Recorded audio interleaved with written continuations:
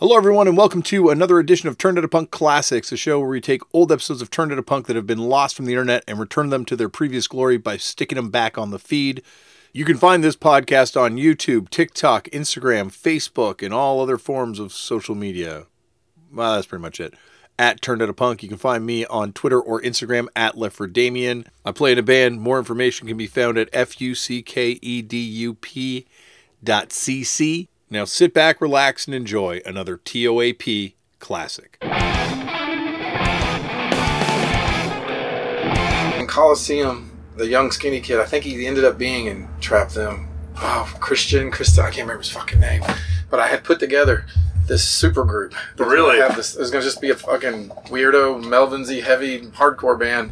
But it was going to have Steve singing, me playing guitar, this drummer from Coliseum Trap, and maybe get like Andrew from Against Me, or just something where it's like we don't tour, we just do it. We pass the tracks, or however you do that shit. But I was like, because Raid got back together like 2 years ago for the Antenna reunion. Yeah, I saw that, and I was out of town, which I was almost glad I was out of town because those reunions scared the shit out of me.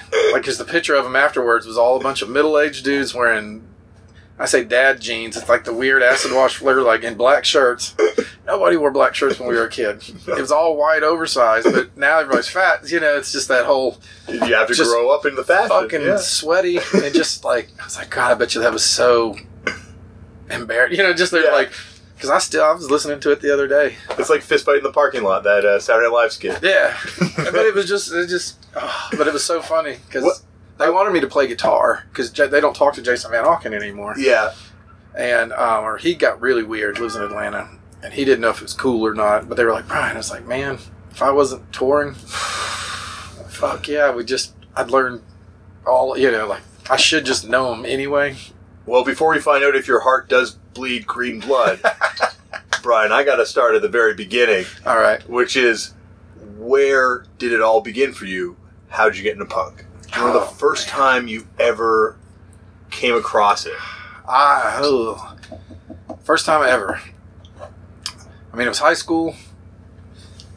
I think, I want to say in 8th grade, I saw a Black Flag sticker or Circle Jerks and didn't know what it was. Yeah. But it was, and then... The icon. Yeah, you're just like, oh, okay, I've never, Sex Pistols. Somebody wrote, and you're just like, all right. And then, this is a weird thing. My family's shoe repairman. We're family business is shoe repair. So I pick up on shoes quicker. I will judge you for your shoes. You've been to the baddest shoe museum down the street? The what shoe museum? Oh my gosh. You are literally 10 blocks from the baddest shoe museum, a giant shoe museam. Like large shoes or large amount? No, like a large amount of shoes. They have special exhibits from all centuries. Like, shit. I know, and it definitely will be closed. We'll come back. Yeah, when you come back, I got to go there with you. Anyway, sorry. No, that would be amazing. One of the things I started noticing was the Vans. Mm-hmm. Like I'd never seen them. You'd seen the New Balance, you'd seen the Treat. There's a thing you pick up on. Yeah. You'd also see weird people. It's like, oh, the jean jacketed weirdo guys are wearing shoes. But I think, it was skateboarding, really. It was in not small engines, wood shop. I had 2 skateboarder kids. One was in my homeroom. He drummed for a local band called Sober and Consequences. He was way too young. They did a record? They did 2 7-inches. 2 7-inches, and there's like, I've got Sober and Consequence 7-inch in my house. Is it got the tree? It's a tree on it. Yeah. And there's also a zine associated with it too, right? Self-defense? Not self-defense. It's Hellfire. Because it was Marvin, all them, and they put out the first 2 7-inches maybe in a zine? Well, I want to say, what is the name of that damn zine? Because it was the guys from Pez, Marv and Nick put out a zine. They put out the first Iconoclast 7-inch before Very Small picked it up. Yeah, oh my gosh, we're getting on so much shit I want to talk about right now. But they did a mix that had Sobering on it. They didn't put out the Sobering. Okay, they didn't put out the Sobering put it out themselves. The first one has all of them on the cover. Okay, I don't have that one. I have the tree one. Yeah, the tree one is... God, I'm going to get so much... This is the problem, is like shit talking. You're not shit talking. Well, it's just not... My Sobering Consequences is the demo tape. That's, totally acceptable. That was like you know, and they digitalized it, and I had it forever, and I lost it, and I got to talk to Uncle Roy. He lives in Milwaukee. I'm sure I can get it back from him. Yeah. But the 7-inch came out, and you're like, okay. And then the second one came out, and it's like all things 80s, late 80s, early 90s. Yeah. Your Gnostic Fronts, your TSOL, like anything that just... I say that because my first punk rock record was a Gnostic Front, not Victim in Pain, the other one. Cause for Alarm. Cause for Alarm, and TSOL Revenge. Oh, yeah. This is still a special place in my heart for that Revenge record, but it's so bad. Yeah, I think Cause for Alarm has aged better than Revenge. Oh, yeah. I would say that Cause for Alarm is, definitely not my favorite AF record. It's terrible, but that artwork on it, you're like, okay. The artwork's amazing. So, but they did the same thing where everybody but Roy, I think, wanted to get new wave. Okay. And it was that time when everybody, 91... You start playing against Bald did it. Everybody did it. It was like playing better, but you also... And then you read all these things like the Minor Threat stuff where Brian Baker and all them wanted to sound like you too. It goes back... At some point they're like, new wave gets you girls. It gets you record deals. It gets, you know... And there's always that one guy going... No, stop. We will I will cut my nose off. Like, quit this fucking bit. We will shut down. And so... But yeah, the guy was in my homeroom and... I talk a lot. Is there going to be a... No, believe me. This is the best. Okay.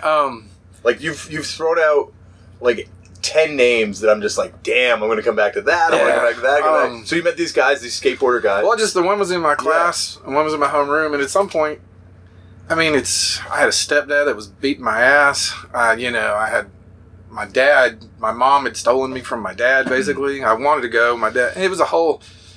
I'm going through it now. My 13-year-old, she's 13, got braces, body image problems, and her mom just left. She is just texting me today going, have you heard this country death song? She's just going through my records. The other day she texted, have you ever heard of the Bad Brains? You know, and I'm just kind of like, oh, yeah. Like, find new music. Like, there's an all-girl punk rock band in Memphis called Knots. Yeah. And that's her favorite. Like, I took her to her first show. She had a Cro-Mags original 89 tour shirt on. Had no idea what it was. Was just stoked. That's awesome. And so... In that frame of reference, I was listening to Metallica stuff. Yeah. You know, I was listening to some Megadeth Metallica. I was already looking for not hair metal. Mm-hmm. And all of a sudden, they got these kids. And I wasn't an indoor kid, but I wasn't an athletic kid. Yeah. So the skateboarding was like, so what you're saying is I can roll around, break shit, and be by myself, or find these other, like it just all fell in. And so... This guy, Chris, made me a mixtape, man. It was the first 2 7 Seconds records. It was Flipside Volume 5, 4, DI, I Got a Problem. I think it's 4. It's got the cartoon. It was on a mixtape. Okay, I mean, I have since went and got it and lost it again a million times, but it had Beach Bacon Bong out. It had the DI, Johnny's got a problem. He's out of control. He's got static on the brain. That's probably their best song. Yeah. And so... or Richard Hung Himself, is that the other one? That is a good one. That's on the... Suburbia, they do that in Suburbia on that, So, all of a sudden it was just like, my mom was buying me, I had bought a record player the year before, like one of those box units with the tapes, the pre-CD, it was just where it's got everything, all you need. Just plug it in and go. And I'd been listening to like Cream, Cat Stevens, Bob Marley, and Metallica, just whatever my dad had been throwing at me before. And my mom was trying to... And then all of a sudden it's like, oh, this is all mine. Yeah. You were still getting beat up about it. It was still hard to find. Yeah. And my first 7-inch I ever bought was NOTA's Toy Soldiers. Wow, what an amazing first 7-inch. Bam! And and I was just like, because the kid down there, eventually there's this kid moved. I had an old friend that we ran around in the woods and just blew shit up. Yeah. And he moved away. But this kid, JP Goodwin, who has now since become an animal rights activist, like in Congress and all this crazy stuff, but he had the best record collection ever. And he did Toxic Shock. Oh, wow. So we would order... You did Toxic Shock? No. We ordered from it. Oh, okay. No. We were 12. Yeah, 14, I was going to be like, what? That's in Arizona. That's a kid. That's crazy. But we would skip school. One of us would always have to skip school to be home once a month to get the sign for the records. You don't want them left out. You don't. No. And we lived in suburbia. It could have gotten left out, but we just didn't. No, but also just the heat. Just anything. You just don't know. The records. It was an excuse to be like, okay, I got, Mom, I don't feel good today. Crippled youth on clear. Fuck yeah. And so Yeah, I mean, that's my first, straight out, like, when it's, what was it, Gorilla Biscuits, No for an Answer. Those are my first Rev 7 inches. That's awesome. And then my dumbass traded the first one. Or no, I had the second when it was yellow and traded it because I was like, it's second print. Nobody wants this. Not realizing at the time that color trumps number. Yeah. Especially with Rev stuff. Well, yeah, I had... Rev is like the weirdest, like, it's like fourth press of the Warzone on green. Yeah. It's like people pay thousands of dollars. No, that's the whole, but at the time I was like, obviously exactly. this is first. Who would have thought? Yeah. We got that Chain of Strength when it came out on green. Worst record ever. You don't like that record at all? How old are you?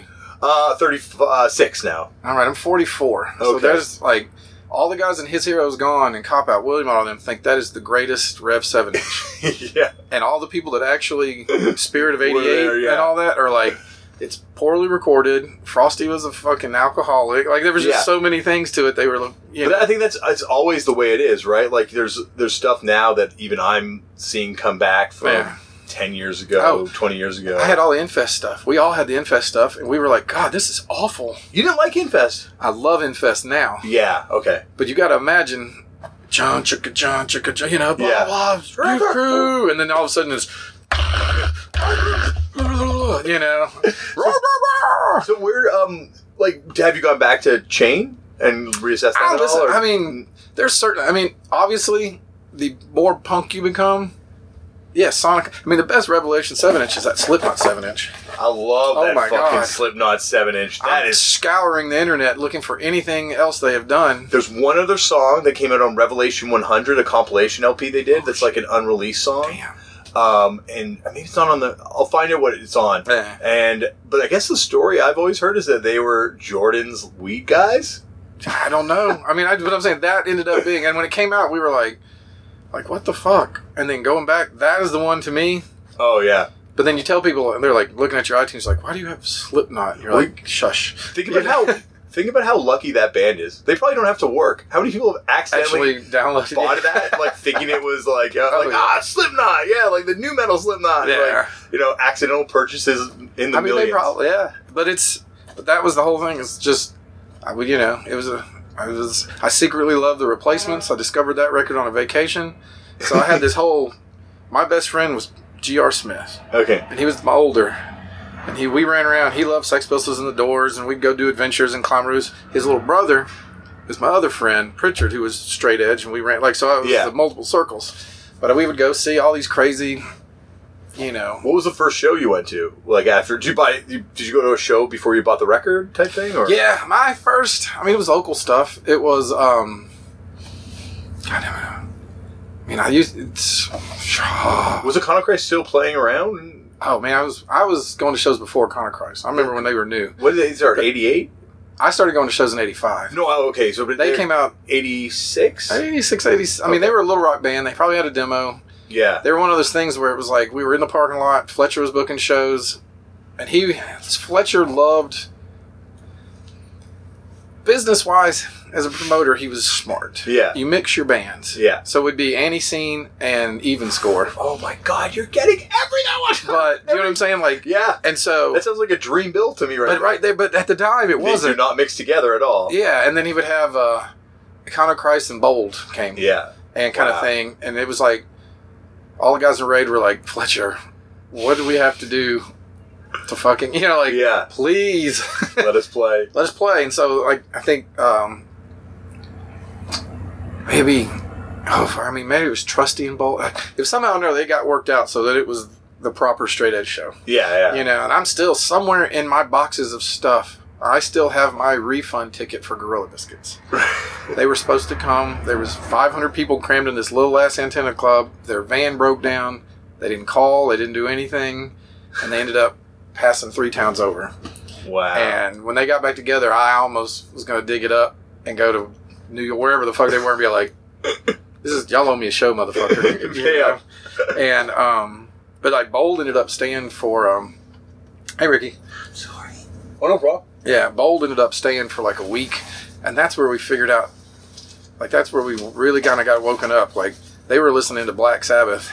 Yeah. Probably probably smoking pot before and not letting anybody know, or if they didn't, they were about to be. Yeah, secret token. Yeah, just, and they, hung out and went swimming, and the weirdo little, like, because Tom was playing guitar because the guitar player was too young. And then I want to say the bass player had a weird wax feathers idol that he worshipped or something. Like, it was just a whole lot of like, what the hell are you guys doing? Warzone was even crazier. We did not know. Like you see, Warzone, obviously they're just older straight edge guys. No. They show up. We had a really bad skinhead problem because the Confederate hammer skins would come up from Birmingham and fuck with people. Yeah. And then we had this small group of Memphis ones. It was just for a while, it was like, shit, you might get your ass handed to you. And their old girlfriends would go out and fuck with people, and then you'd push them, and then there'd be a reason to beat them up. But Warzone, being a skinhead band, not a straight edge band, like they were like, you mind if we smoke in the garage? I mean, they were like homeless gutter punks that, you know, like stuff we didn't know. Yeah. And, contrary to the marketing. Yes. You to believe. It was just like, oh, this is New York hardcore. Yeah. You know? Yeah. The other stuff is Connecticut hardcore, I think. Yeah. You know?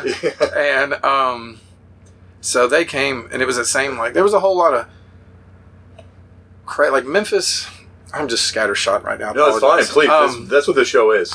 Memphis, even anything, I mean, even us and Lucero, any band you want, we're always going to be harder and dirtier than the other bands. I found that definitely to be true. And it's like, when we scared Meat Jack came to town one time, started playing Born Against covers because they were just like, we don't know what to make of you guys. You know, Good Riddance came in and we're like, one time we're like, we're hardcore, California hardcore. And His Heroes had to go on after them, and they were pretty much like, fuck $10 t-shirts, and just did the His Heroes Gone thing. And you saw these California kids like, what the fuck?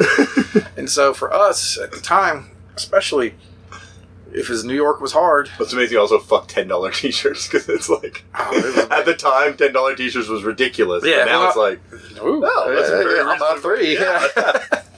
How much are you paying to print these? Where are you getting them done at? No, but you're right. It is like a different, every band you mentioned, and it's like, we could talk, like from Jay to you guys to you know, there's like so much like to all that. It's a harder edged. Well, it's just like Raid, Pure Blood, I mean, all that stuff. Yeah. You know, I mean, that was the whole thing, is when Old did come, I think they covered Nail to the X or whatever, and we went crazy. Yeah. And you could literally, Purcell was playing, that's who was playing guitar. It wasn't Tom, it was Purcell.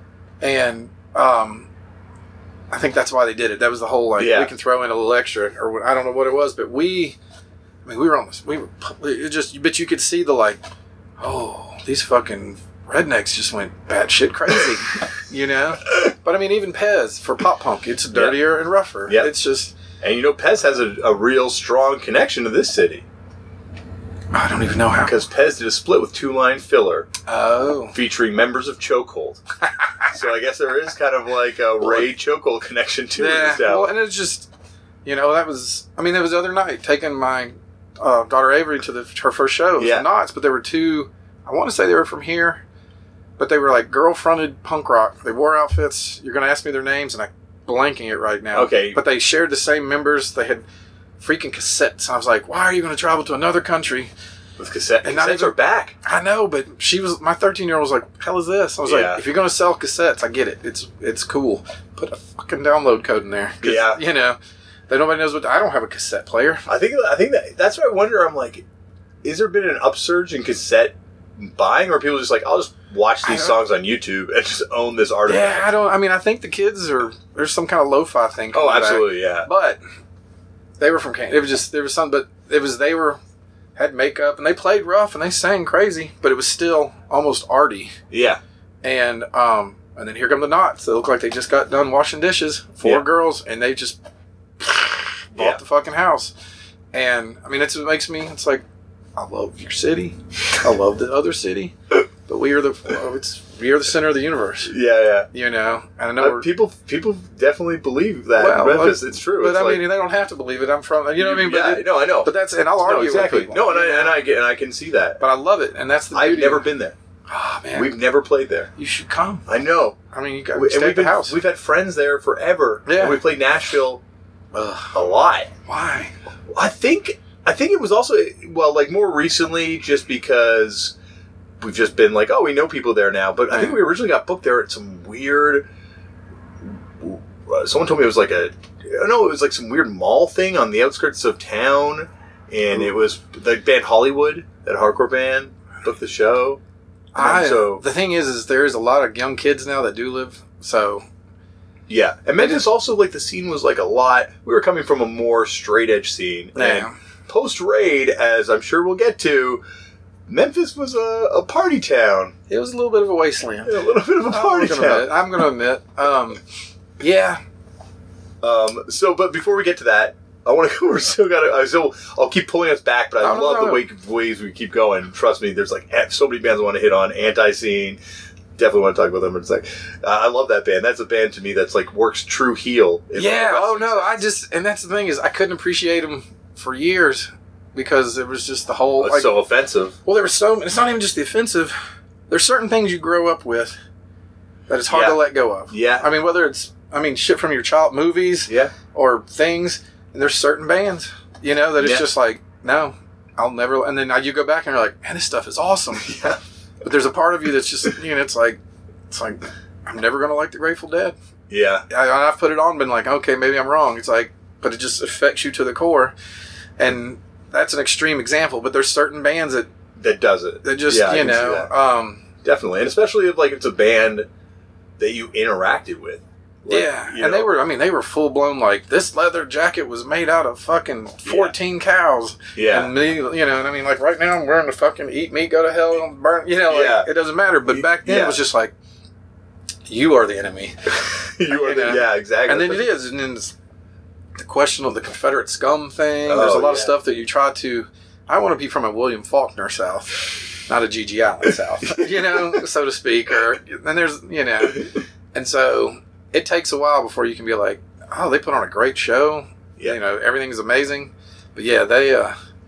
But I imagine them coming to play Memphis at that time when, Stomp, like Raid... Well, the thing was there was equal on either side. That was the beautiful thing. Yeah. You would have... there might have been, I'm going to say 30 of us. Actual boys. Yeah. And then you had your... Larger stuff around that scene. You had the girls, you had... you don't want to ever use the word like B team or anything, but there was younger kids or peripheral kids. Yeah. And then on the same side, you had 40 to 100 punk rock. Like, we used to have... drunks versus sober, punks versus straight edge kickball games and stuff like that. Yeah. You had enough. And it's funny how many of the punk rock kids you're like, are like born like, oh, I played baseball for 100 years before. And you're just like, fuck. Look at Scott Radinsky. Yeah. But it's just, so we had enough people that we could go at each other. Yeah. Both bands could have, it wasn't just like Anti-Scene didn't just play through 200 straight edge kids. Yeah, they were playing. They were playing to their crowd. We were, it's like going to see... I snuck into Naked Ray Gun. I didn't like Naked Ray Gun, but it was a show. Yeah. We're Memphis in the 80s. I saw a lot of shit that I just didn't care to see because you just wanted to go to a show. Yeah. And so... But if somebody... Like when you're hanging out front, when the redneck in the pickup truck throws something, you all go after him. It's like family at that point. Yeah, and you come right back and you start fighting again. Yeah. It's... Yeah. And that's one of the luckier things to me growing up in a smaller scene or... like it wasn't Hot Springs, Arkansas small. They had a show. They had that venue. They had the antenna. Mm-hmm. There was some history. Like I think. What's like the first? Like, are there any Killed by Death Memphis bands? I was trying to think of that on the way down. There's a lot of garage rock. Yeah. Like 60s, early 70s stuff. There's not really. There's a band called the Clits. Which is the all girl punk rock band. Yeah. You can still they're on Barbarian Records. I have a uncut sheet of the 7-inch. Oh, that's awesome. Because she was like she lives in New Orleans now and has a whole different name. But yeah, they were awful. There's a thing like my Captain Memphis. Yeah. That's Jim Dickinson. Yeah. If you go on YouTube and type in Captain Memphis versus the Clits. Yeah. It's him recording them and then playing the organ. They're playing the Orpheum. And it's like 1977, 78. Maybe a little later, but not much. There's all these people that are like, oh, we're going to the punk rock show, and they're wearing Pat Benatar spandex, and the dude's got their hair, and like it's just nobody. That was the genesis. Yeah, that was like, oh, punk is the new thing. Yeah, and then there's the kids that came from that. Did the Pistols play? They played where the Taco Bell is on Union. That means nothing to you, but it was a hall. Like They played there, yeah. They played. That was part of that whole, like, let's take them to the fucked up places. Yeah, let's take them to the south as first. Yeah. And I guess that was, in a lot of places that they played, maybe the birth of the genesis of a lot of the... Well, that was Jim Dickinson saw him and started Mudboy and the Neutrons. Yeah. Discovered all... Like, it was... Yeah. You know, and it is, like anywhere small, people are going to discover it and do their own versions of, you know, or whatever. And I think that was part of it. But, yeah, we got... I mean, I'm still pretty much friends with everybody, unless I just have a feud going on, which is not unheard of, but pretty much 25 years later or more, I'm still like, oh shit, you know, we'll play Phoenix, I'll see Mark, we'll play somewhere, and I'll see, you know, like, or just birthday parties and kids things, like it's always like if the Fugazi or the Misfit or some ridiculous show comes through, then all of a sudden you're seeing everybody you haven't seen. Reunion. Yeah. You're just like, why are we even here? You know? So you mentioned that first show way back when that you went to. You couldn't think of who it was. It wasn't Metro Waste. It was it was a high school, 2 high school bands. No one that did, I guess, recorded or anything. What was the first, or what, maybe they were bands that recorded stuff? Or I mean, Sobering probably played it. Metro Waste might have had a tape. I've got some friends, if I make a few phone calls, that can send me all the old... all the bills and... All the old... Not the bills, the actual music. Oh, of all the demos? All the demos and stuff. I had it all. Awesome. My hard drive died a couple of years back, and I haven't been able to replace it, but I need to call. Yeah. Because there's a whole lot of crazy... Like Paul McIntosh, he plays in this band called Audio Screen Ghosts, and they were Taint Skins way back. He's almost an archivist about it. Like, he has some version of everything. Well, every scene needs someone like that. Yeah, and a lot of people do different parts of it and everything. But, I mean, it's like Pazuzu. If you can get a hold of a Pazuzu 7-inch, hell, I'll mail you one. I buy them every time I find them. Wow. They're like $8 most time because people don't know if they're good or bad. Yeah. But it is, when you're dead. What year was that? 87, 88. Wow, I mean, it was the same time as, that was the whole thing, is you would have your raids. Yeah. And your Pazuzus. Or the Pazuzu would open up for whatever crazy punk band would come through, Raid or some version of it. Have you ever heard of, I mean, somewhere, I don't know who has it as the one-way demo. Pre-Raid? No. Oh, Steve got out of Lakeside and became Born Again and gathered up, I want to say Mark might have been in that band, maybe not, bass player, but he had a whole bunch of like, Gary Guy played drums, somebody else, but it was like very Christian straight edge. Whoa. But it wasn't hardline. Like, it was one way forever. Yeah. And then the first early Raid stuff was just straight edge. Yeah, the first... is first it first demo. 7-inch or demo? That's the demo. The youth crew-y kind of... Yeah, and that's where everybody was. But, and then he started, because Sean... Vegan Reich, Sean? Yeah, put that ad, and then him and Steve started... I mean, the whole communiques and all that kind of stuff, it wasn't a joke. No. Well, no, but I'm saying, but it was conversations... where they were like, yeah, then we'll do this. Or, oh, we'll do this. And you're just like, all of a sudden you're watching them build these, like, how ridiculous can we get? You know, and it's kid stuff. I mean, it was just like, I mean, I fixed shoes as a teenager. That was my job. Yeah. And I bought a 5-pound hammer, like the little short handle hammer. And I sanded it off at the shoe shop and wood burn stomp crew at the fucking side, clear coated it, drilled a hole and wore it on my hip for at least 4 shows before it literally almost crippled. I left that in a hotel in Nashville because Raid and Anti-Schism played a show, which was crazy, weird bill. And we had 20 kids. I was one of the few ones old enough to actually check into a hotel, but I left it wrapped up in a gray side-by-side shirt on the desk checking in and out. So I'm sure whatever guy saw that was like, we just checked in 20 bald-headed kids. They had fucking hammers that say Stomp Crew and fucking crazy, like what white gang did we just, let into the rooms. They blew out one of the circuits trying to shave everybody's heads. Like, it was just crazy. But we would do that, like, you think you're tough as hell, but you end up looking back, you're like, we look like a swim team.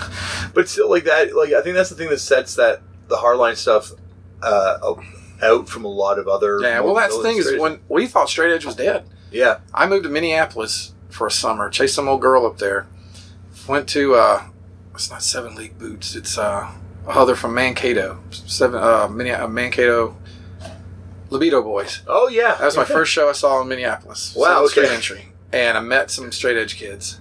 And they were straight edge. And I'm walking around like, why do you keep saying that, man? That shit's dead. It's hardline now. Yeah. And they're just like, what the fuck are you talking about? Like, that was how Memphis was so, like, we were just like, no, we don't call ourselves, we're Hardline. Yeah. You know, I'll kill your parents, you kill my parents, you know, the cause kind of thing. And it's just like, you know. Terrifying. Just, So was it just seeing Sean's ad that first? They started talking, and then I guess he knew Rat or something. Like, it just, that's how those first 3 came out. Yeah. And it, and then just, that was the whole. Like, so was Raid already kind of like on the same, were they militant or we not? wanted, I mean, we like them. We were the Stomp crew. Yeah. So obviously we were going to be militant. Yeah. You know, obviously, I mean, we wore hoodies. We wore camouflage shorts cut the right way. You bought 2 pairs of Champion socks so the C's could be going both ways. Yeah. You wear Vans that have, I don't have mine, but you don't, with your low top lace-ups, you don't have the ones without the padding. Those are girl shoes. You had, like, there was... Rules. Yeah. You know, and so obviously there was the element of fashion there. Yeah. You know, but as a whole it was... There were people that did things at night. The joke about renting videos meant somebody was going to go do something. Yeah. A couple of kids went to jail, got out, and got put on probation. It was the Memphis 7 or something. They took their girlfriends or something dumb. Then their girlfriends flipped out and turned them in. So, but yeah, it was just building. And, you know, everybody, this was pre-blood sport. Yeah. So nobody was kickboxing yet.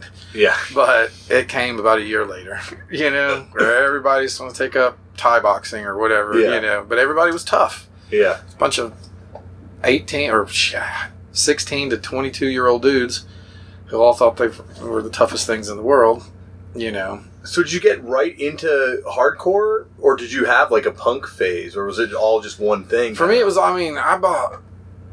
Yeah, I mean, once again, it's like GBH, Midnight Madness and Beyond. Yeah. Oh, it's so bad, but I put it on. Love it. Iroquois! You know, and it's just like, God, this is terrible. Because once you discover the Clay years, you're like, oh. That's why. Yeah, you know, and I was never I mean, even when I didn't drink or do drugs or smoke or anything until 25, 26. Mm-hmm. So there was also that element.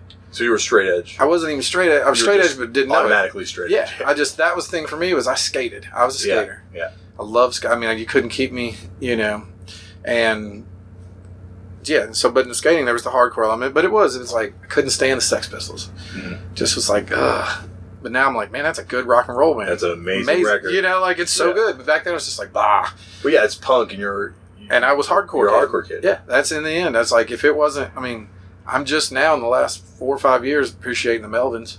Yeah. If it wasn't, you know. It was the enemy. Yeah. It was just like, I mean, I joked about like, I didn't talk to Mike Ness about it, but I was talking to Johnny Two Bags about it one time. It was like the Social D stuff. I was like, man, them getting back together and putting Prison Bound was about as likely as Minor Threat getting back at the time. Yeah. I loved that first Mommy's Little Monster record. We went and saw them. It's the first show I ever fell asleep at. They got up. It's the first time I'd ever seen a band have to open up in front of another band. And, like, they didn't take their stuff down. And I was like, what? You know, okay, that's weird. And then they got up and we were like, because it was 80 kids going, Mommy's Little Monster. Like, we'd only seen Another State of Mind. Yeah. And I bought that record the day it came out and was like, all right, I don't know about this country shit. You know, but whatever. And that was just, I was that dumbass. That was my age. Yeah. You know. You had your tastes. Yeah. And they were like, we don't know Mommy's Little Monster, Another State of Mind. We haven't relearned. Because it was a whole different band. Yeah. And I was like, well, shit, I'm out. I had my backpack, hoodie up, laid down on the table and was just like, wake me up when you're going home. And I slept through that entire show. You know. And I never looked back. Like that Purple record with all the hits. Everybody's like, no. And I was just like, I mean, I can tell you what songs they are. Yeah. But I've never owned one. I never looked back. Yeah. You know, and... I can see that. But that was the kind of framework. Didn't like the Misfits when I was a kid. Yeah. You know? And so there was a certain element of... It had to be... It was almost like... Was punk the genre you were kind of waiting for? Hardcore, I should say? The genre you were kind of waiting for? I was angry. Like I said, you know, family-wise. Yeah. You know? I was skipping school. I'd cut the screen sideways and down so that it looked like the window wasn't open when I'd sneak out at night. Yeah. I'd go rob speed detectors from cars and sell them to the preppy kids at school. I didn't do drugs. Yeah. But I was a total dick, I'd roll bowling balls down the hill and watch them hit cars, It was just, it's like that joke in that Punk movie or whatever, the Don Letts one, where Ron Baker was like, we were sober and we were assholes. Oh, yeah. That's kind of, I was like, I can identify with that, But discovering straight edge and the rage stuff was, like Steve and all them, they got fucked up. They all drank and partied, and then they all got clean for some reason. Whether Steve had to go to rehab as a kid, whatever, and then, or people were like, oh, I'm going to quit drinking because there's this new thing, straight edge. Yeah. I just kind of was like, ooh, I can hang out with some kids, and I'm not going to have to sit around and either watch them fuck each other or drink. This is boring. And so I kind of just gravitated towards it. And I had skater bangs. I was, I had the negative approach record. I was, and then all of a sudden it was, I shaved my head, oversized shirts, and fucking go. So what were the bands like, obviously the red bands you were into? Yeah. And that's something, was there a point where you turned off that stuff and it just became about other hardline bands, or was it always open to like other shit? That Judge, Judge is the prototype. Yeah. That is, and I watched that, I guess it's only 2-3 parts. A noisy documentary. Yeah. Yeah. And it was amazing. Yeah. I just wish it was longer, but it is, there was just no apologies. You're like, this is what, it's so empowering when you're like this angry, straight edge kid, and you hear just someone yelling like a gym coach that you you could hit somebody. Yeah. Youth of Today never wanted you to hit anybody. Yeah, yeah. You know what I mean? Like that's that. Oh crap! I'm forgetting all the titles and everything. The Orange record. He had his arm like Youth of Today. The last Youth of Today record. Oh, the We're Not in This Alone. No, can't. We're Not in This Alone. Yeah, yeah. Horrible record. Really? Oh, now I go back. And now you're like, yeah. But back then I was like, what kind of shit is this? Yeah. Because at that time you remove. Let's just be honest. Well, with the disengaged 7-inch, then you must have really been on that. Oh yeah. Oh. Ooh. Yeah, the Ray Porcella. Man, the saddest thing is I bought that Ray Porcell and I put it on, and I had a girlfriend that I barely knew at the time, and I was literally stopping at every chain, like I was just humming along. And she's like, "I thought you never heard this before," and I was like, "Oh, I've heard this before." It's like I can, like you just know muscle memory. Yeah, you just know every chugga, every stop. But then the progression is Judge to Integrity, man. Yeah. And then it just like they were writing letters back and forth with Steve, and that Dwid guy was just being full weird, you know. And he might be like, I still have never met him. I don't know. I've heard the whole cutting the ears off in the morgue, throwing them out at shows. I've heard, like Cleveland One Life Crew, blah blah blah. You just, I'm like, is it the same as the Raid Stomp Crew reputation, or were they really up there like? I think it's like the Raid Stomp Crew reputation a little bit. I think I'm in no uncertain terms. Dwid is definitely scary in a lot of ways. Yeah, well, but that was the whole thing at the time. But you were just like, oh my god. Yeah, well, it's larger than life, and it was pre-internet, so. But that fucking music was so awesome. Yeah, you're just like, what the fuck just happened? Yeah. And the saddest thing in the world, and this is where that fork starts for a lot of people, is. I'm aging myself. I'm about to embarrass myself. But it happened. That's where all of a sudden, post that. And that's that whole thing where you start hearing ministry.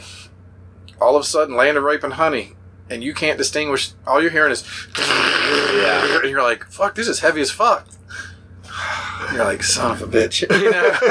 Or Pantera. Vulgar Display of Power came out. Yeah. So pretty much you were just working your way to, metal or metalcore or heavy or just being a dumbass, like fighting people in the parking lot. It was just such a, looking back as an older guy that has like lived through it, but it's you're hardcore. You're like, oh, this and that, and you would find random stuff, but especially in Memphis, that's getting heavy. You slowly worked your way to Pantera. Yeah. You were just like turning into a thug. Yeah. And then you hear that like in hardcore now, there's like bands that there's a Pantera, post-Pantera influence running through a lot of hardcore. Yeah, and that's tough guy stuff. And I got lucky. I feel like I got lucky. I moved to Minneapolis for a year, and worked at a record store. Just Blind Approach. Chip. Man. Those two singles are so good. He gave me one of them. I went to he still comes to the shows, and I still get like... Which one do you have? Is it the one with the drawing on the cover or the band photo on the cover? The drawing. I've got an extra of the band photo one. Let me see if I still have it. I will give you that cut. Man, but that was the first time I ever saw the gatefold. Victim in Pain? No. No, they were way... When I discovered them at the time, they were it was the Baldies versus the DMS. Okay. That was the two things. Yeah. And I think Chip Blum Approach all guys were Baldies, I want to say. Yeah. But it was the Gatefold Paul's Boutique record. Oh. And I missed it at home. And I was seeing it up in North and not realizing what I was seeing because it was True Till 21 type shit. Or it was all, like, they didn't want to talk about hardcore. Yeah. They were growing their hair out. They were like, man, there's this Beastie Boys, Check Your Head, Paul's Boutique, and da-da-da, but they were, and it just, I came home and all those kids, like, Cypress fucking Hill wrecked everything, man. And, because all of a sudden Raid was going to get back together and they were going to be rap rock, not like Rage Against the Machine, but they all were smoking pot. Steve was going to sing and this other kid was going to rap. Like, it was a total, the drummer kid got in a car wreck and he's C. Mooney's brother. It's Alec Mooney. And he's fine now. I mean, he's not fine. I mean, he walks around, does things, but he was like in a coma forever. Wow. But that stopped Raid from wrecking their legacy. Yeah. Is basically, because they were about to come out full, just like... That would have been it. And so, yeah, I came home to everybody fucking... I mean, I had a red Carhartt thing because I was up north and you couldn't get... That's when I first discovered Carhartt. Yeah. Once again, it's... All that stuff is so funny how fashion... Plays into it all. Yeah, into it. It's such a big part of the identity of being involved in punk. Yeah. And so, I had a red Carhartt rain jacket, kind of whatever one, and I had sewn a Chromax patch on the back. Because you just didn't get that shit in Memphis. And I think I got it at like a head shop. Yeah. And the fact that it's like, it's just a fucking Chromax. Well, that's another band. Your Chromax fit in between the Judge and Integrity. Yeah, they do. Like there's that whole heavy thing.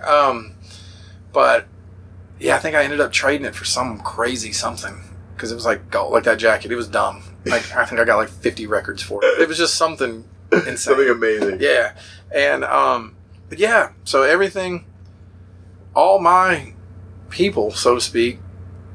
Oh, there's this one little thing. I got kicked out of Hardline for sleeping with Mark from Raid's girlfriend. That's why I had to move to Minneapolis. So there was that element. You bring up a great thing that I wanted to talk about. Getting kicked out of Hardline, because that's really a thing. Scott Bybin. Scott Bybin was a lunatic. He got kicked out. Well, Scott Bybin does amazing things. And he's a very creative person. And I've learned since then that amazing creative people sometimes have twists. Yeah, twists. Where Scott Bybin probably would have just left anyway. He showed up at the first Hardline gathering with all these amazing rooftop gardens, like how to make zines. Yeah. But somehow, I don't remember how it happened, but there was a video that surfaced, whether he had it, of him asking his girlfriend about a threesome. All kinds of crazy shit. Yeah. And so that was done. They were just like, you're a freak. You're out of Hardline. I mean, I was there when that happened. Wow. Do you know what I mean? Like, that was... Two things happened at the first Hardline gathering is that... I forget... Man, this is where I get in trouble. Don't worry. Well, no, I think... there's a Sarah Barrier, who's now Seva Priya or something. Yeah. I don't talk to her anymore. We had sideways because of our friend Katie that died. But she was a larger girl. A beautiful girl. But somebody was making fun about, like, having sex with her, be like, in a rocking. It was just something really horrible. Yeah. And I think that's Sean refused to play. Vegan Reich didn't play the first gathering. Oh. I don't think, because he was like, fuck this, I'm out. You guys are fucking crazy. Like, it was just, it was an interesting, I mean, you had Ryan from Hardball. Yeah. He was a pretty good guy. And then I had come back, having been kicked out, and everybody was a little bit like, Mark had to forgive me. Yeah. You know, they wanted a tattooed apology at some point. I think I agreed to it, but then it was just like... We're going to get a tattoo? Of an apology. They wanted all kinds of shit. Whoa. And it was so real. Like, I mean... I'm not taking a break. Like, we literally were getting, at some point, you just don't realize how not serious it was in the whole scheme of the world. Yeah. I mean, it was like we were getting beat up by those skinheads so much. Like, my stepdad had an entire arsenal in his house. I was going to take an assault rifle, go up on the roof of the club across the street from the antenna, and shoot these skinheads. It wasn't even a secondary thought in my mind. Wow. Because they were beating, you know, it was just like, but looking back and been like, I'd have just been getting out of jail now. Yeah. You know, but the fact that I even considered it, you know, like, I mean, I think it was not going to happen, but so much stuff got talked about, like all those communiques. Yeah. I mean, it could have easily. like, people were doing shit. Like, well, it was shit just, got done. We were getting the shit kicked out of us. Yeah. You know? And it was crazy. Like, you couldn't go to shows. And it was just like, what the fuck? And I talked to Steve, and Steve's like, yeah, you know. And but that's the kind of, like, that's that same aspect with tattooed apology. It was just like, dude, I fell asleep, and your girlfriend climbed on me and the shit out of me. And I'm supposed to get a tattoo. It's like, I feel like I saved you a bullet. You know, like... Well, it's just like, yeah, the militancy of the whole thing. They all showed up. And it's still funny because people still say to this day, like, oh, you're hardline straight. It's like, and as soon as you know about hardline, you're like, no. It's completely different than what you think it is. Yeah, well, it's like, I still have my hammers. Yeah. You want to see weird? I don't wear shorts in New York anymore. Yeah. Because people just don't know. Yeah. You know, it's like, and it's not as serious unless there's somebody who's pissed. Who knows. Yeah. Like, you see older dudes are like, the fuck is that? Yeah. You know? And that was my first tattoo, Paul Nut Stereo. Got the cross judge hammers that says Stomp Crew on my leg. Yeah. You know? And, yeah, but it was so freaking... Real. But looking back on it, like I said, as an adult, you're just like, Jesus fucking Christ. We did some dumb shit, you know? It was amazing, and it was a learning experience, but it was still so, like, I almost shot people. Yeah. I contemplated it without thinking this is a bad idea, you know? And, but yeah, I almost got a tattooed apology. If I'd have known somebody that tattooed, I'd probably have a fucking apology somewhere covered up on me. Or not. Do you know what I mean? Like, that's how crazy it was. But when it came back for that first Hardline gathering, that's where you kind of see, like, I don't know. It's like the joke about communism or something. It's all a good idea on paper as a whole. I mean, except for some of the, like, pro-life, crazy, conservative stuff. Yeah. But I mean, Scott Biden literally rolled in and was like, okay, I've got all these 5 or 6 things to do.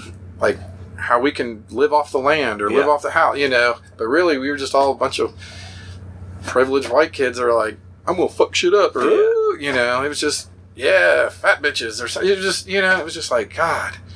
But... Well, it's so weird how also, like, no matter... how well-intentioned sometimes, punk just replicates all the bullshit of the outside world. That's what you are. I mean, that's anything, I feel You're a product of it, yeah. I mean, you're not unlearning anything. You're just taking what you've learned and putting it in a... different context. Yeah. You know? And then, but that was the thing is, at some point, when I came back, after the first Hardline gathering, and went to Minneapolis, all that weird stuff, I came home and everything, and that's when I ended up moving in with, I lived with those kids. I mean, they were like, some of them, it was like, they would drink 40s, smoke pot, and then about 8 o'clock, drop acid, hang out all night, just tripping balls. I just fuck with them. I was sober. I was just fucking with them. And then at some point, you smoke a lot of pot around 2 in the morning, it heightens that. Like, I'm hearing these, I don't, you know. Yeah. And they just get wrecked every night. Yeah. But across the hall is William from Cop Out. Oh, shit, yeah. And so, and I'd known him as a kid. Sort of, he lived in my neighborhood, but I met him. He knew he liked Raid. He knew I was a hardcore kid. Yeah. And somehow... Did Cop Out and Raid ever interact at all? Oh, it was too old. Raid was long gone before Cop Out. Cop Out came around. Yeah. But it was just, William would always get drunk and be like, agnostic front. Like, you know, he wished he was 10 years older. Yeah. You know? And so, but that for me, I feel like saved me from a lot of basketball gym shorts and Adidas sandals, or so to speak. You know what I mean? Like, I was able to make that move. So I kind of branched real quick and ended up I moved in with them. Yeah. And so, yeah, it was like, all of a sudden it was Man with Gun, it was Cop Out, it was all that, it was Ebullition Records. Yeah. So I got lucky because I would watch everybody, you know, like you just don't want to end up like you're in Madball. So were the guys from like Todd and those guys from Cop Out and Face Down, were they going to raid shows? Were they involved in that? No, they're young. Well, there's as younger kids. Todd and all of Burdett Incorporated. Yeah, Burdett. Yeah. I hate them so much. I've had the best. One time we're outside of CBGB's and we're like listening to T.I., like the T.I. record had just come out after playing a show, and Todd comes up, he's like, "What are you listening to?" And we're like, T.I. He's like, T.I. I'm like, yeah, T.I. rap? He is the rap biggest music. You want to hear some fucking Todd stories? God damn. I hate him. Paul's a little better now, but they just, but that was even before they moved. They still lived in Brownsville. Yeah, and Todd had chased Stephanie up to Boston, but it was that's right, they were in Boston. But I got really lucky, I feel like, because it didn't turn into, the old days, Rev 7. It's just like, I don't care. Yeah. Because I still get just as excited about John Henry West or Cap'n Jazz, or you know what I mean? John Henry West. I'm so sick. But you know what I'm saying? Like, I was able to find something new, but it's like I never lost that spirit. Like, it wasn't high school music. It wasn't 2 years of college music. Mm-hmm. Because I was like, shows never quit stopping. So when did you start playing? Lucero. I never played until Lucero. That was really? You had never done a band in high? I don't know how to play guitar until when we knew, how do we say this? I did not know how to play guitar when we started Lucero. If we had 2 songs, I knew 2 songs. No, but I mean, but even as a, I don't know how to play anything, but I've found a way to shoehoorn my way into a lot of bands as a vocalist. Well, did you ever do any of that? Well, they tried to get me to sing for Pure Blood when the original guy quit, and I love poetry. I love reading. Yeah. I love playing guitar. Yeah. I don't know any of our lyrics. Yeah. And unless it's a chorus on old straight edge stuff, I generally have to get the lyric sheet out. I'm sure you're telling some important story, but unless you hit me, don't bore me, get to the chorus, or I want to sing along or something, So especially hardcore stuff, that was always watermelon. You just make a mini word, and so I would have been. William tried to get me to sing. It would have been something like, you write, just scream. Yeah. But at the time, I was like, and just I didn't have that desire to do it. Yeah, or I didn't know what, somehow it didn't translate. Mm-hmm. So, I wanted to start, I wanted to learn to paint, play guitar. I just wanted to sing. I wanted a demo in a 7-inch or something. Yeah. So, but I never played in any, I paid for shows most of the time. Yeah. I was your normal, I was friends with them. I didn't help load stuff in. I grew up with them, but I still walked in, gave them my $3 to $5, saw the show. Yeah. And, so I was never in any. I sang backup on the Raid 7-inch. I was one of the 20 kids on Bald Bry. Yeah. On the 7-inch. You got your credit. I got my credit. That's not on your Discogs. Jesus Christ. It doesn't come up. I shouldn't. It's a secret. Weird. That's not even my real name. It's Bald Bry. Okay.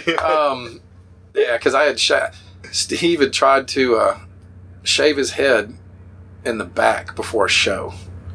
And nobody back then was shaving their heads bald. Yeah. So, and Rebel, the bouncer, just fucked his hair up. Oh, it was awful.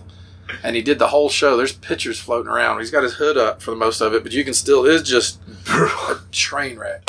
And after the show at his house, they shaved it. He had to go bald. Yeah. He hated it. But I was like, that might be the most amazing. I quit. I still, to this day, no guard. I did it for 25. There is no reason in the world to fuck with a guard anymore. But and that's Bald Bry, because everybody else had their high tops or their weird shit. Yeah. And I just discovered, I was like, this is the most amazing thing ever. So I was Bald Bry. I don't want to keep you too much longer, because I could talk to you for fucking as long as you're not in trouble, I'm having fun. Well, I do have the newborn baby at home, but this is something I'm having so much fun. What's the Goner Records? When did that start? When did that whole scene show up? Was that ever? We wish, man. They're so cool. We're so not cool. I keep begging them to let us. I was like, Governor Oblivion song. Please let us be on a Goner. Just 1 7-inch. Because it was Greg. Well, I guess the Oblivions start. Well, the Oblivions did their thing, but Eric started a label called Goner. Yeah. And then when Greg had Legba Records, and he moved to Asheville. Eric came in and just basically created a storefront called it Goner. Yeah. You know, they still probably make more money off of the mail order than, but I mean, there's constant. But then they started having Goner Fest, and it is kind of blown up. Like it is. Memphis is awful when it comes to music, and like if it's not Elvis or some old producer, like they will.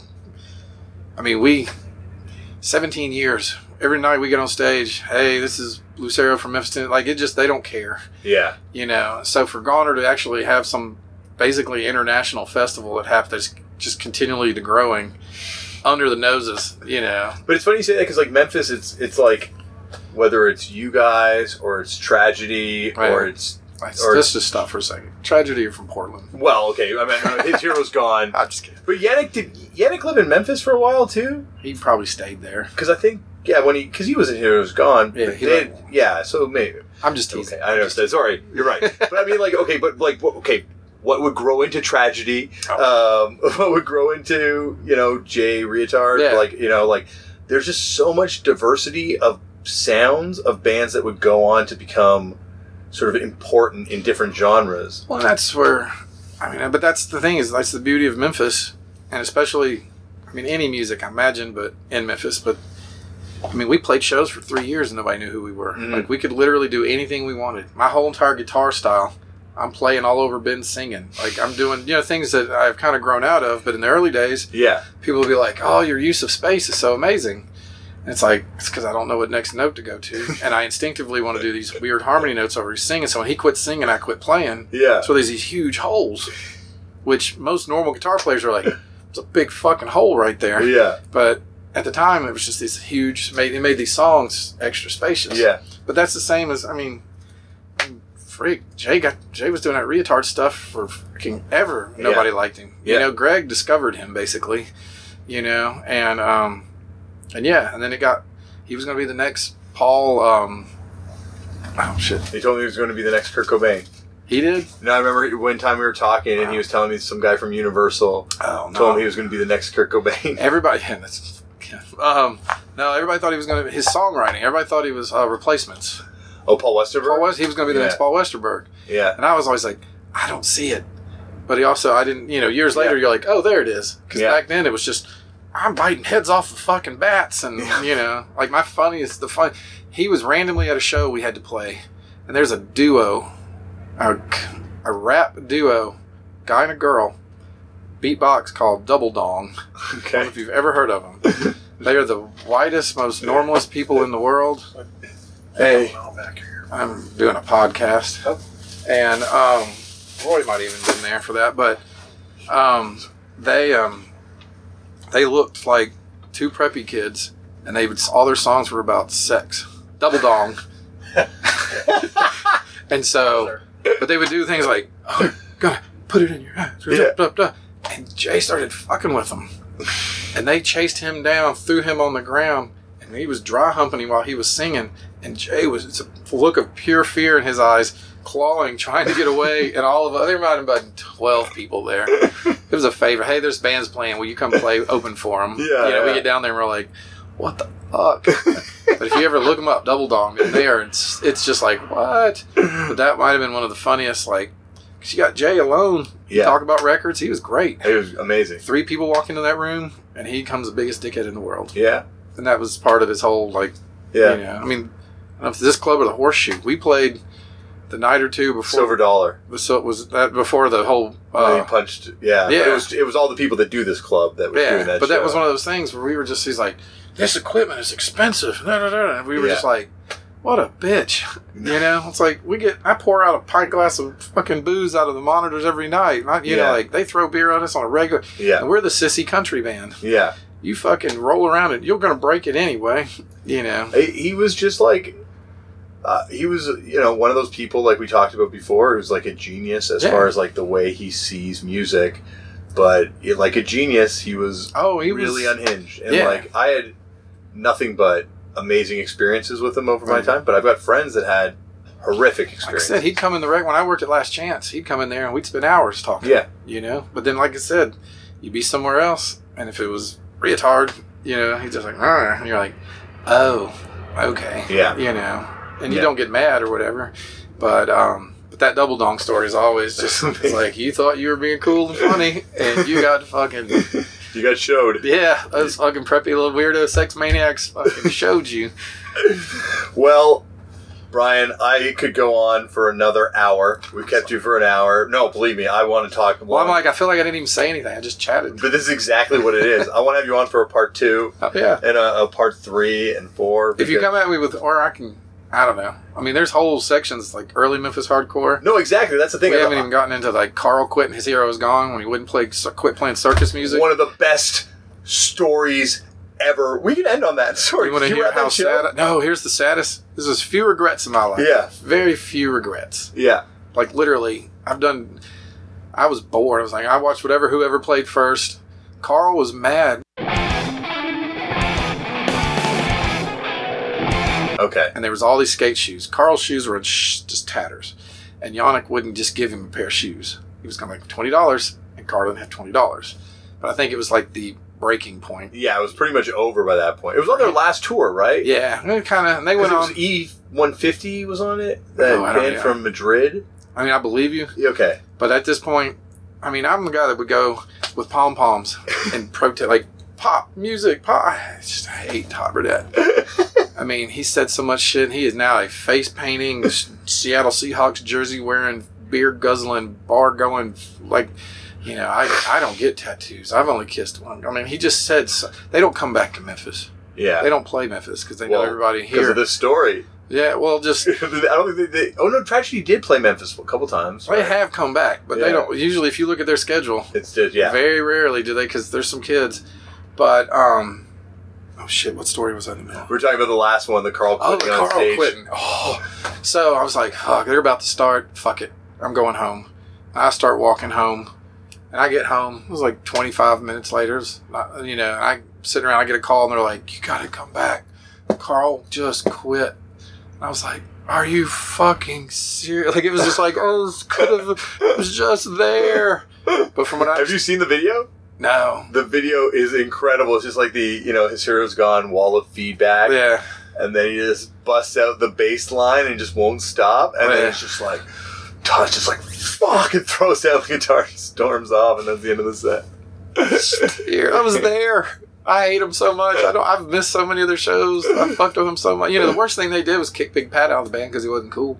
Yeah. I mean, that was literally the fact that they put out that Uranus 7-inch split or whatever and re-recorded it with Yannick, all that parts. That right there was the like fuck you guys. You know, like that was, they have an agenda. So that's the Memphis Canada beef, the roots of the Memphis Canada beef. No. We kicked out a Memphisian? No, it's not even that. Well, it's the fucking Burdett Incorporated, man. Yeah. They were like, oh, skate rock's cool. Let's start Death Threat.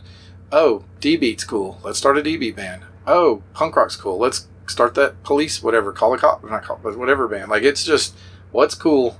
I'm going to start a band. But it's insane with Tragedy how, like, that band is like one of those bands that launched a genre. I listened to that first record when it came out, and I was like, this sounds like fucking Rancid. And I was like, what the fuck? The first Tragedy LP, that like Rancid? Rancid record.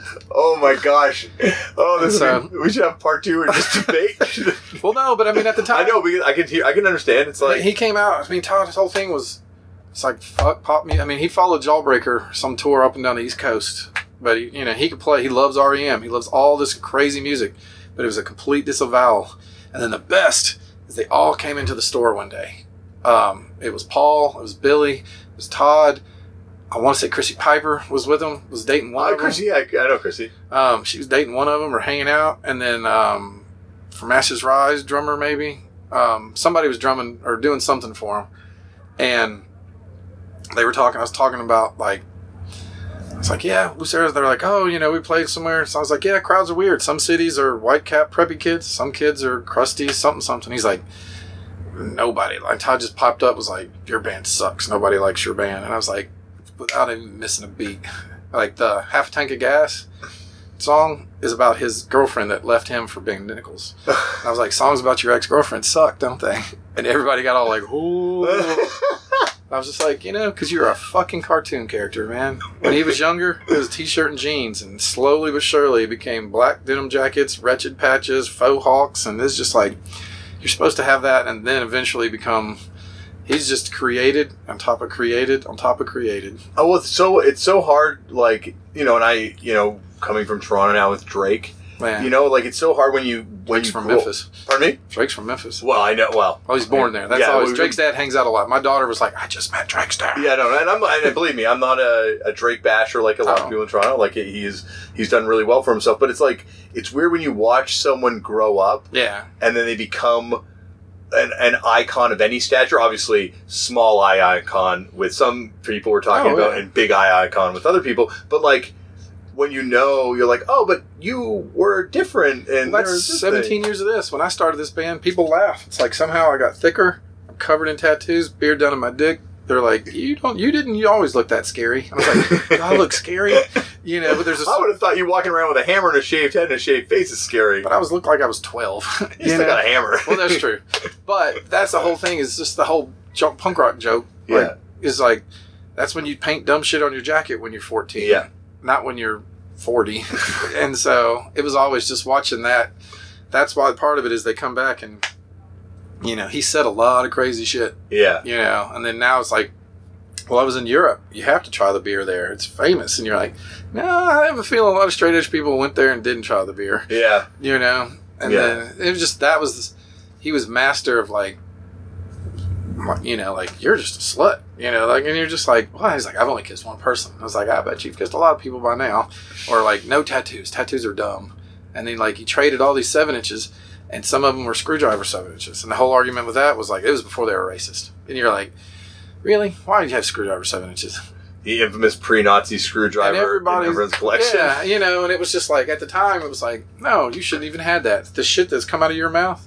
Because I used to I don't know if I actually screened them all, or I made the flyer for them in the screen, but I made a rebel flag, his hero's gone, and their logo, heritage not hate patches. Oh my God.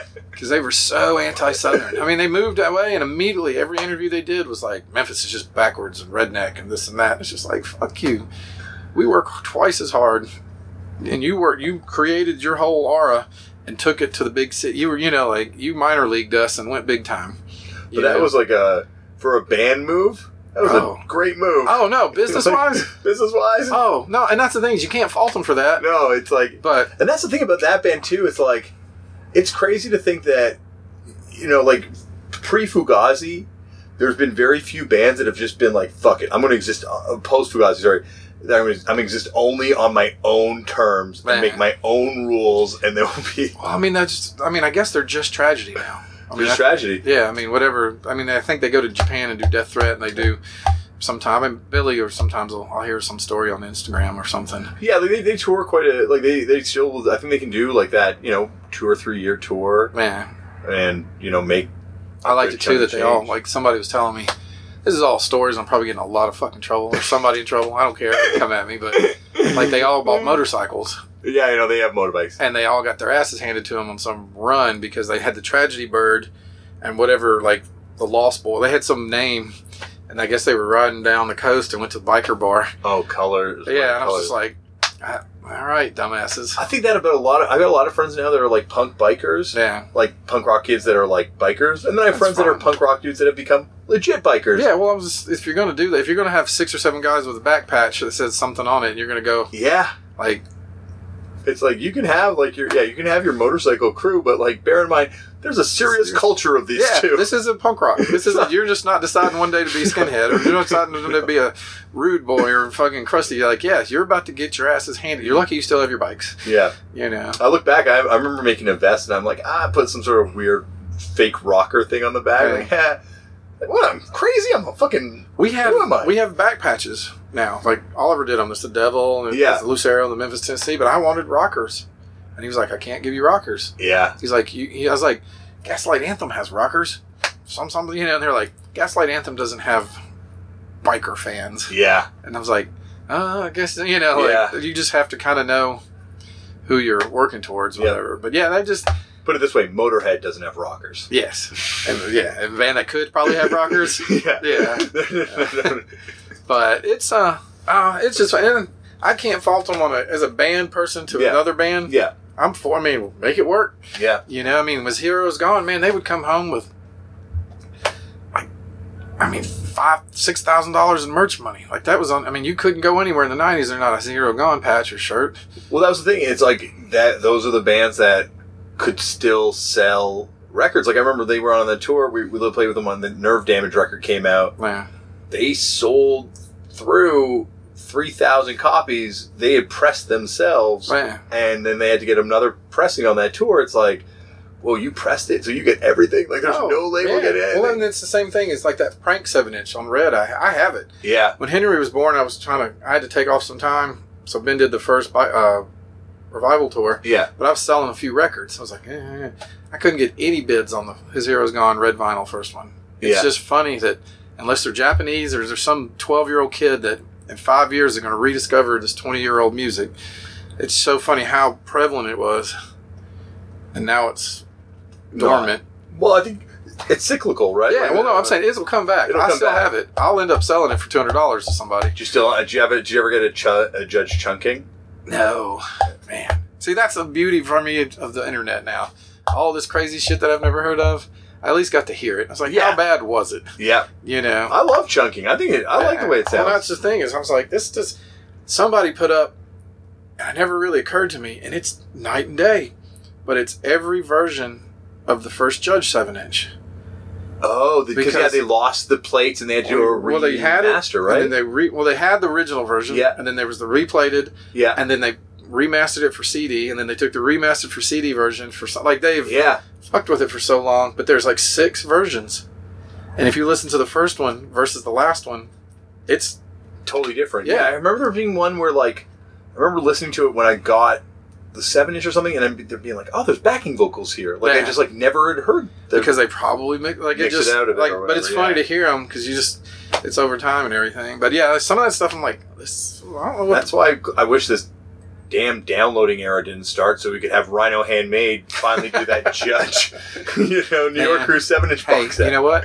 It probably happened. So what you do, Rev? Well, I mean, Rev, do it. Well, that's the thing. I think y'all played it. We played. There was one of those. Fuck yeah, fucked up fest things that are LA or Texas. I can't remember. Fun. We played both with you. Well, yeah. There's one of them where but it was literally Mr. Burma was sitting up next to us. Danzig played Gorilla Biscuits, but I was like, fun. Okay, and I was walking around going, this is wrong. This is like the Doors for my parents. This is 20 years later. You're not supposed to see all these bands in a field with 20, 30,000, however many people. But it was cracking me up because I was like, at some point, there will be Rhino reissues of these records. All this stuff. There is going to be. I'm waiting for the Mojo magazine with AF on the cover, and then a huge I would. It's like the other day. I love the Promise Ring. Yeah, I get hammered, drunk, fall in, and it's a running joke. I saw them 100 times. I was a filthy, crusty kid, and a bunch of college kids just fucking dancing my ass off, and. The other day, I was like, man, I need to get those records back. Do you know how much those go on the internet? A fortune. I was like, what? I mean, you couldn't throw a rock in a record store and not hit them. But I guess they don't press. J-Tree just doesn't do vinyl anymore. No, and I think maybe they belong to Promise Ring themselves now. Maybe they're not. I mean, I don't know. Supposedly, you can get the CDs off of J-Tree. I think. Oh, and then J-Tree did just do a bunch of reissues of it on vinyl.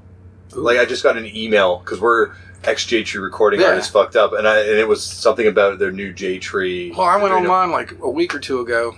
I ended up paying $50 for the first Promise Ring LP, and I was like, but it's 20 years old. Yeah. At certain things I don't.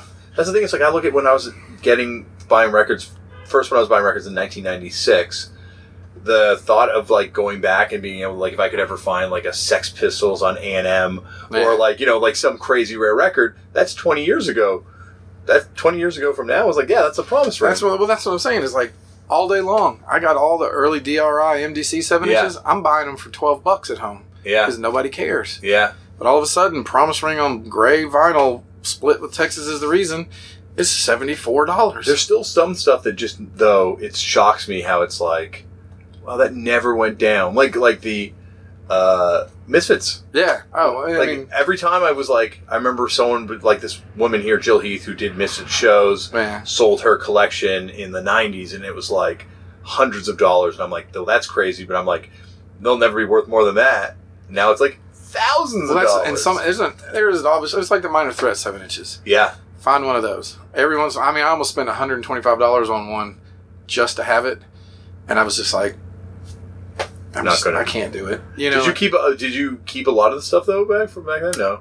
I got kicked out of my house and traded all my records for clothes and places to live. Yeah, of course. Rebuild it. I've lost this last one. I just literally, since my wife left, I've started again. Just before she left, I literally was like, I don't know what to do all this stuff. And I gave all my records to Goner and was like, I don't want any money. Either give the money to Church Health Center or Altown Skate Park, you know. And I just, basically they wrote a check, you know. And now I'm like, I kept 100 of this, you know, like family, like stuff that Henry, like nobody's ever going to want this old DRI records or their old whatever, but I kept the core stuff, not for value, but more for like, for you, Articles of Faith 7-inch and, you know, and that kind of stuff. But yeah, it was like, sometimes I was end up buying so many records and just never listening to them that I finally, you know, and I'd get kicked out of a house, or the point is you could move everything you own in the back of somebody's car, except you had to go get a U-Haul to move your records. And they're the biggest pain in the ass. Oh, and you're just like, oh, you know, and so there's a lot. I mean, I still have any of the records I wanted, I have roped around and found. Yeah. Somehow the first Shelter 7-inch on blue came back to me as mine, because that was when I'd spent a summer in Minneapolis before I moved there for a year, and it was that summer with the Libido Boys thing. The last show I saw, I met Mike Carbon, who was one of the Hardline kids and ended up getting in trouble. Now, he moved to Memphis for a long time, but it was Quicksand Shelter and Inside Out tour when they were Rev 7-inch tour. Yeah. And that was good. I watched him kick that bass player in the face. I watched all the straight edge kids complain about Shelter and the incense. Like, I was going to say, were you on board for that era of that stuff? I guess I had a Krishna. We flirted with the Krishna. Yeah. I mean, with Katie before. I mean, Sarah turned Krishna, which got Katie into Krishna, which had me being Krishna. And then when Katie passed, Sarah took her to India. Burned, you know, like there was a whole Seven Priya. Like there was a whole. Everybody, the punk rock kids didn't want to fool with it. So to speak, but some of the straight edge kids, it was just like, oh, this seems to be the next natural. It's George Harrison and the Beatles. Like at some point, your anti-spiritualness, you're like, well, this is a religion that makes sense. Yeah. Then you get a quarter way through that book, and you're like, oh, fuck this, you know. Or, like I said, I mean, those poor kids were having to sell their records, you know, like for $5. Like, oh, here's your Project X for $5. Yeah. I have to get rid of everything. Yeah. You know, it's just like, I have $100 in fives. What do you have? You know, but it was just amazing. Like, I don't like Slip or any of the other Quicksand stuff. I just like the 7-inch. Yeah. But the bass player, the original bass player, Shelter, was this tall, goofy guy, curly hair. I don't even think he was punk rock. I don't even know. Wasn't it guys from 76% Uncertain, or is that just the recording lineup? This guy didn't tell me at the time, and I wouldn't have known. I do like them, but I just wouldn't have been able to be like, oh, you're, you know. But he met Ray and all them at one of the temples or something. Yeah. So I kind of was like, maybe he just plays bass, maybe he liked hardcore. Could have been Greg Ginn for all I know at the time, you know. But I had a 1975 Guild Starfire in my car that didn't lock. I was packed up leaving town the next day. I stayed for this show. Yeah. And Shelter's van died. Their battery went dead. So I drove the bass player guy to the AutoZone and bought them a battery. Like I just paid for it. I was like, fuck it, I got this money. You're on tour. And when I came back out, I freaked out because my guitar was missing. And that guy had taken it, put it in the van, and was able to lock it. He's like, I didn't want your guitar to get stolen. But he didn't tell me. And I'm just like, ah. He's like, oh, no, hold on. But halfway home from Minneapolis to Memphis, I was fiddling with something, and under my seat, Shelter 7-inch, first 7-inch on blue. Oh, he stuck that under there for you? He hid it for me. And I have it still. Like, it has moved through so many different Memphis used shops. Yeah. And there's, you know. And you just keep buying the same record. Well, no, I'd gotten rid of it a while when I got rid of everything, and then I finally found it. Yeah. But I haven't, like, that's one of the few I'm like, and then my friend Welsh Mark, I have the first Crass 7-inch screened, not the poster. Whoa. He's 50 plus years old. He grew up in Europe singing all that stuff. Like, he gave me the early, he's like, oh, this Rudimentary Pima, you can have it, I don't like it. Oh, and that's the one thing I've always held on to. Yeah. Because reading the history and seeing it, whatever, it's not the poster. Yeah, it's just it's like the first 1,000 they did or something. Yeah, it's like brown paper sack, basically. So weird. I was just reading about that in that The Day the Country Died book. Have you seen that? I haven't. You got to get this. Cherry Red did a series of books Ooh. on UK punk, kind of after the gold rush. So it's like the first one I think is like 79 to 83, then 83 to 85, and they've gone right into the 90s now. Ooh. But yeah, that's one of those ones where I'm all like, and he just had it. Like he's different. He's the one that has the Joy Division flexi from NME. He's got, he's like, I saw him 5 times. You know, probably his ideal for living, the 7-inch too, and he has everything. Wow, he has every record he's ever bought, unless he gave threw something down. Yeah, and I'm like, man, if I had every record I ever bought, I'd have to buy a new house.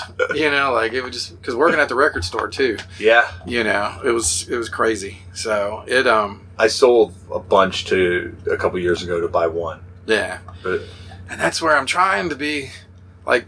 I got laughed at. Mary came over the other day, and we were all listening to records. I pulled out some of the Sober and stuff. I was pulling out random stuff.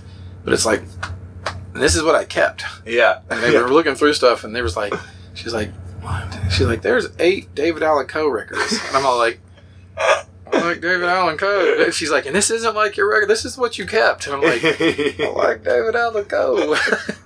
You know? So it's like, but yeah. So it's. I don't know. I'm reading like I want that Cap and Jack. I don't want the alphabetology. I want the real LP. Okay, and I know they bootlegged it at one point, and so that's one of those things where I'm just like, at some point, it's going to end up somewhere. We've gotten Scott Kelly from the podcast, and people listening to it sent an Ottawa Rough Riders memorabilia because Dad did that. Oh, yeah. We got Fred Armisen, the flyer of his first band, so hopefully we can get you the Cap and Jack.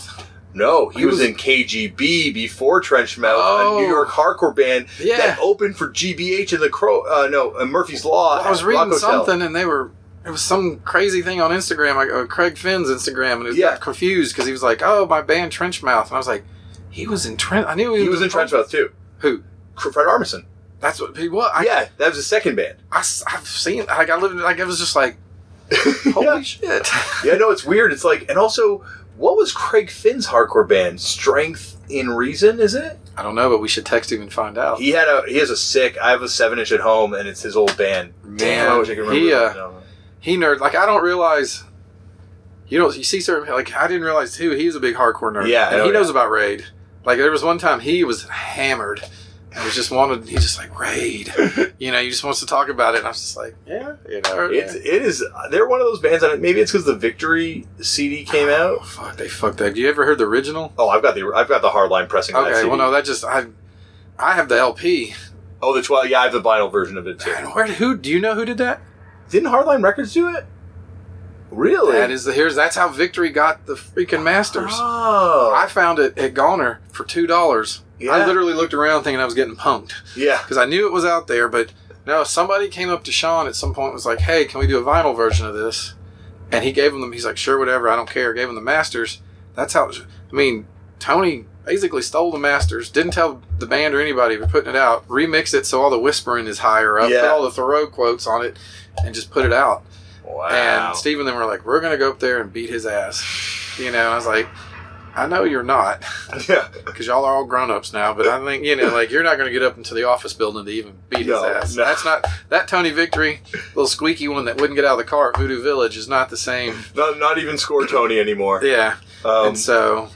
Wow, I had no idea. It's just this, it says Hardline. Sean didn't put it out. Nobody, because this one girl had a copy of it, and I was like, where did this come from? Yeah. And I randomly found, and then this kid. There's only 1,000 of them, someone told me too. I don't even. I never see it. Yeah, and then was the CD done by Hardline Records originally? CD was done by Hardline. Okay, but then, like I said, I think he was just like, because by that point he was doing Pressure or whatever had moved. Like, and what about that weird Vegan Reich reissue from the '90s? It's like a 10-inch and it's got all the Rastafarian stuff on it.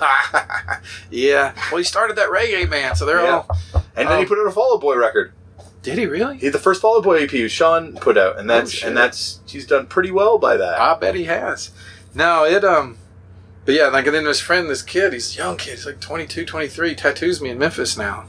Alton. He's an old straightest kid, a little young. He gave me a Raid shirt. Raid didn't make shirts. Yeah, I've never seen a Raid shirt. I have a large. I can't even wear it because it's a large. Like I'm reducing, but it's gray. Just to fit into it. And it has the Raid logo from the LP. That's and awesome. Like some lyrics on the back. Wow. But like Raid never. It's amazing. We would take Raiders hats and Sharpie out the E and the R in the end. Make Raid hats. Make Raid hats. But the fact that they never made Mark made this Animal Rights shirt that he tried to sell on the back end of R&R. But Raid, it's mind-boggling. Well, Hardline bands was it not about merch, right? Like no. Well, but it's being a band. Yeah, I mean, they sold demo. I mean, what hardcore band did you ever go see that they didn't screen 50 shirts? Yeah. You know, it's just like looking back on it, they were just. And I want to say, I mean, the 7-inch. They might have sold them at shows, but I think they pretty much just gave them. Everybody bought them from them at the house or something. Like they didn't have a merch. So was it 2 demos and then the 7-inch? There's one demo. One demo, because there seems like 3 sessions on the CD almost. Well, the CD is the 2 songs from the demo. Yeah. The 7-inch entirety. Yeah. Or I think it's entirety. Yeah, I think. And then just those Blood Green sessions. Oh, the Blood Green session. Yeah. I love. And it's so good. So insane. Well, it's just you hear it. I mean, I can't hear an air raid siren without getting weird. Yeah. You know. Yeah. And then, but that whole just. Did you ever see Earth Crisis back when they were trying to get into Hardline? No. I had the 7 inches. They didn't come down that south that much, probably till later. Yeah. And then by that point, once again, it was just like, ooh, these fashionable kids are like they were fashionable. Yeah. Fashionable. You know, and it wasn't heavy to me. It was heavy, you know, but yeah, it wasn't your kind of heavy. Yeah, because at that point you're like, but they were the band that I think took that Raid. Oh, they totally ran with it. Yeah, like they're huge. Yeah, it just that was that Divergent. By the time I was listening to, you know, like with the Cop Out or Pre His Hair Was Gone or whatever was coming out, that was like, yeah. So for that, it was poorly recorded to me. Yeah, you know, like it was just. It's funny though, because I guess they were turned down from Hardline, right? Like that's the story that Sean was like, you can't. No, you guys aren't. I mean, really, there's only the 3. There's only the. Oh, yeah. Well, Hardball. Do they count? Did they get put out on Hardline? They never. The record never came out, but it was announced. Okay. And then the Hardball 7 came out. You know, it just fell apart as quick as it got together. Yeah, of course. You know, like, anything. Yeah. Well, I mean, but that's the thing is, and then I guess the reviews, because I used to have the Animal Rights record that Sean did beforehand. Yeah. And he was friends with the guy that reviewed it for Maximum Rock and Roll, all the Hardline stuff. Yeah. Asked for it specifically. And there was no way that was going to get good reviews. Review, yeah. He pretty much did a personal attack. Like, this guy was my friend. He was liberal animal rights, crusty dreadlock kid. Now all of a sudden, it's this white, conservative, pro-life metal shit. Da-da-da-da-da. And that's how all the reviews went. You know? And so... Yeah, it just kind of and then it just impacted on itself. I think there might have been a Vegan Reich interview somewhere that got a little bit out of control. And then the Hardline fanzine always had some pretty out there essays. That's Ryan. Really? Yeah, I think that was Ryan. Did you hold on to any old issues of Hardline? That's one of the ones that I'm like. Somebody in Memphis, I guarantee you some of those kids have. I know fucking Matt Joyner. He has the Raid test pressing on red vinyl. Whoa, they did a Raid test pressing on red vinyl? Oh, yeah. There's 4 of them or something. He ain't coming off of that for no money. No, I can. No, I mean, I'm trying. I was like literally like, yeah, like what can I? What if I kidnap your kids? You know, like how terrible can I get? But no, if you dig around in some closets and some drawers and stuff, you'd be surprised what the Nation. I have all the Nation of Sheep stuff, which was one night was new wave older bands, and the next night was all the band, like Raid, Pure Blood, Man with Gun. It was just, and each one has I think it's on my Facebook page under Old Memphis Punk Used to Be Fun. Yeah. That's, if you look up that on my Facebook page, I have a whole entire thing I scanned of stuff, but it's the one-way cassette cover. Oh, amazing. And then there was all the old, like Memphis used to get in fights and do like weird flyers that were ended up being like questionnaires. Okay. And there was somebody, I think Todd did one that was just like, if you fucking hate the scene, and then somebody did a counter one. And then I want to say the Chris Bonner is a rapist one was up there. Like he was in some crazy band and ended up at Columbus Fest, and some girl accused him of rape. Yeah, I remember. She made the flyers. Yeah. Like he's sketchy. I don't know. I wasn't, you know. Well, that was definitely that was kind of like when Columbus Fest became a different vibe. Yeah, and that was where. But I found all this old like articles, like the Raid. I think there's the Raid 7-inch ad. Yeah. But it's all on my Facebook page. Wow, I might put some of that on my Instagram. I'm gonna have to peep all that. But but it was like back when it was fun, is what I called it on that folder. But it's just I found all this stuff. Well, I could go on forever. Oh, we were. Brian. I didn't know we were still recording. We're still recording. Oh, sorry. Is that okay? No, that's fine. I thought we were chatting. No, well, believe me, I just want to chat too. Yeah. So I can stop now. But Brian, thank you so much for doing this, man. Hell yeah! Please come do this again with me because this has been. Oh, I've wanted to do this so long.